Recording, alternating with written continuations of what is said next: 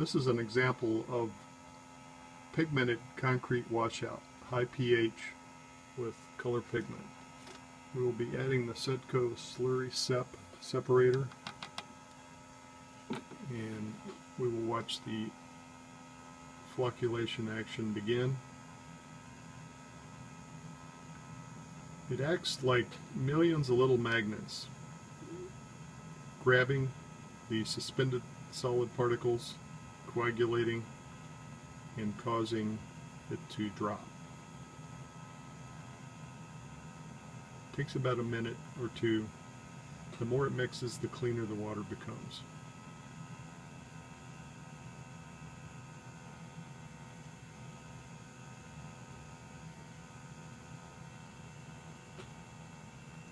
You can see the particles starting to form.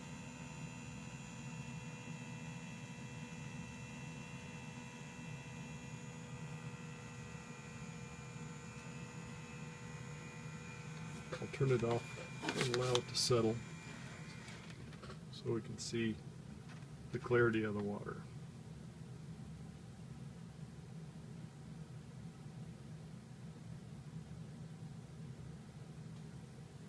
Not only is the turbidity reduced, but the pH will be reduced also.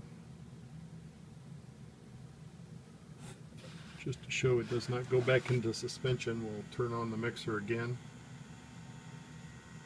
Allow it to mix for another few seconds. And shut it off again.